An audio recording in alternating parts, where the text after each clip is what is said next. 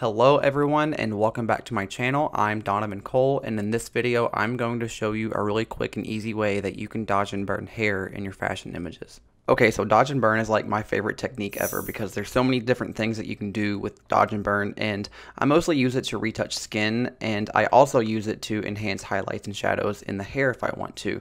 So I'm actually going to set up my dodge and burn layers right now. And I use curve adjustment layers to do that. So I'm just going to come to the bottom of my layers panel and make one curve adjustment layer, and I'll just make a point directly in the middle.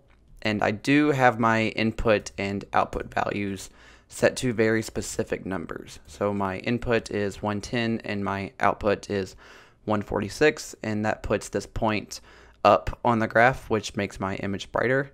And I'm going to invert this by hitting Command or Control I. And just to stay organized, which is always good to do, I'm just going to name this layer Dodge. And I'm going to make one more curve adjustment layer and make a point in the middle. And I'm going to use the same numbers, but I'm going to flip-flop them. So my input value is going to be 146 and my output is going to be 110. And this will darken the image by moving the point down on the graph, and this is going to be my burn layer. So I'm just going to invert that and I'll just name this burn, and I'm just going to put these layers into a group by holding down shift and clicking on my dodge layer, and Command or Control G will create a group for you. And I'm just going to name this group Dodge and Burn Hair. And I'm going to open those up, and I do like to do all of my dodging and burning in black and white, so I'm just going to set up my helper layers really quick. And I do that by choosing a solid color adjustment layer, choosing the color black, and changing the blend mode of this layer to color. And hold on, let me drag this out of that dodge and burn group. And then I make another curve adjustment layer on top of my black and white layer, and I use this layer for add a contrast to my image so I can see the darker areas and the lighter areas. And that really helps, especially when you're dodging and burning hair, because you want to be able to really see the highlights and shadows within the hair. And so I'm just going to close that out, and I'll make a group out of these two. Hold down shift and click Command or Control G to group, and I'll just name this help. Next, I'm going to choose my brush that I use mostly for dodging and burning, and I keep that in my tool presets. I keep those over here. If you cannot find your tool presets, then you can come up to Window and scroll down to Tool Presets. And I've made a few. I don't use a whole lot of tools really, and I'll probably just choose my 2% float brush that I use mostly for dodging and burning. And next, I'm going to add a bit of contrast to this image, and I usually do this by pulling this top right hand point. This is your white point that affects your highlights, and I normally make another point somewhere in this area and just drag down until about right there. I don't want to make it too dark because then I'm not really going to be able to see in the shadow areas that I want to burn in, and make it a little bit darker. So this looks fine right here. Close this out. And I'm going to start by dodging, so I'm just going to zoom in a little bit, and what I'm going to do is I'm just going to focus on the highlights in the hair and kind of just go around and enhance those. So I'm going to rotate my image some and try to figure out exactly where I want to start, and my brush is always going to constantly change depending on the area that I'm working on. And I don't want to do anything too extreme for right now, and it might not look like I'm really doing much of anything. But what we're going to do here in just a second is going to make all the difference. So just go around and any highlights that you see, just sort of do a few brush strokes over them. And this is really going to add some volume to the hair in your images. And I do this a lot with most of my images. I love dodging and burning. I use it all the time, and it's really cool to use on the hair, especially because of this little trick that I learned. There's probably other ways to do this, but this is just one of the ways that I found out through trial and error, just playing around in Photoshop and retouching photos. So while I'm doing this, This model is the lovely Alexis, who is amazing, and she actually just moved to Arizona. So I'm kind of glad that I got to photograph her before she left.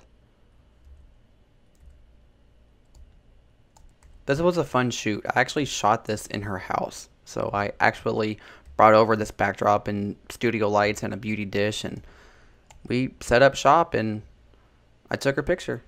And this is how they turned out.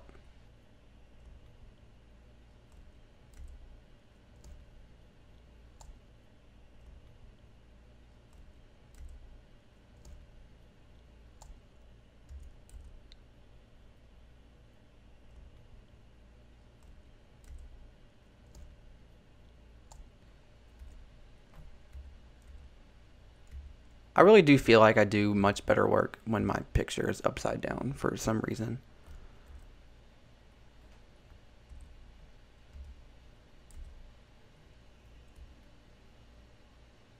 If you hear my computer breathing really heavy, I'm sorry. Because I'm recording my screen, so I'm working it to death. Alright, I'll touch up a few here, and I'll do some down here really quick. Normally I would take my precious sweet time with this, but I don't want to make this super long. So I'm just gonna go up to my burn layer, and I'm gonna burn in some of these darker areas over here.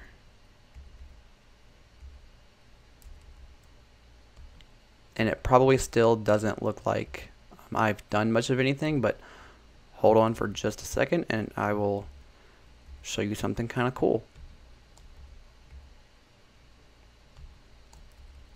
Right, and I'll do this. And this is pretty cool to kind of, you know, enhance those streaks in her hair.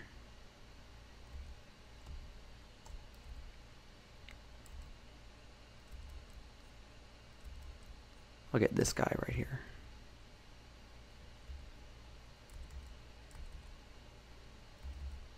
I'll get right into there. Cool. You can also use this to like darken her glasses a lot more, add some drama, some mood. I'm all about some mood. This is probably one of my favorite sets that I have ever photographed. I don't know, these are just different for me. And she's a really good model, so she gave me a lot of pictures to work with. It was really hard to choose, so I actually retouched a lot of these pictures.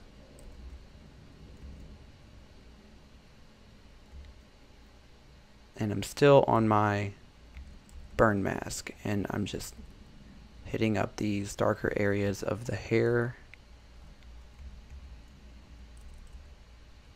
And I'll do a few more probably around here. I think I might go back to my dodge and kind of get some of these highlights up here. I feel like I forgot them.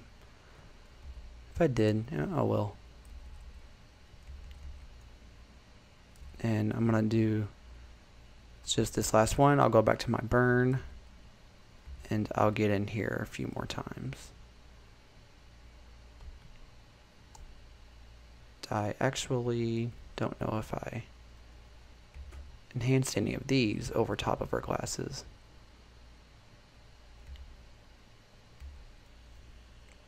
Really be careful with, especially if you're trying to do anything on the hair that's over top of her face. So make sure that your brush size is right about the size of the area that you're working on, so none of it kind of spills over onto her skin or anything.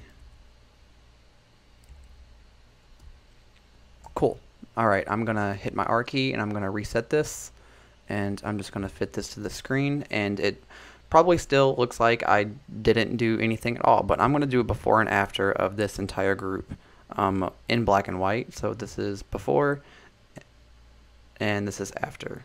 That's before and that's after. So it's pretty subtle, and this really cool trick that I learned is I kind of want to make these a little bit more enhanced, because I can tell by turning this on and off it didn't really do a whole lot, but I also don't want it to be too extreme. So this is what I like to do. I'm going to select my dodge layer, and I'm actually going to make a copy of this twice. So hit Command J to copy, and I'm going to do that one more time. And then I'm going to do the same thing with my burn layer. I'm just going to make 2 copies of this. Now I'm going to do a before and after of the entire group. And that looks pretty cool. So I'm going to take this, I'm going to zoom out some, and do another before and after of this. But this might be too strong for some of you, so you can actually just lower this opacity of the entire group. And I'll probably knock that down to about 60% or so. No, maybe about 50. I think 50 would look good. There we go, that's perfect. And that is it. That is just one way that I kind of learned just teaching myself on how to dodge and burn the hair super fast. So just do one dodge layer, one burn layer, do a pretty quick sweep over it, and just make copies of those layers. And it's always best to kind of, I guess, overdo it, because you can lower the opacity of the entire group and get the look that you want. And that is actually going to be it for this video. So thank you for watching. If you liked it, please give it a thumbs up, and please subscribe to my channel, and be sure to check me out on Instagram. I will have the link in the description below. So thank you for watching, and I will see you next time.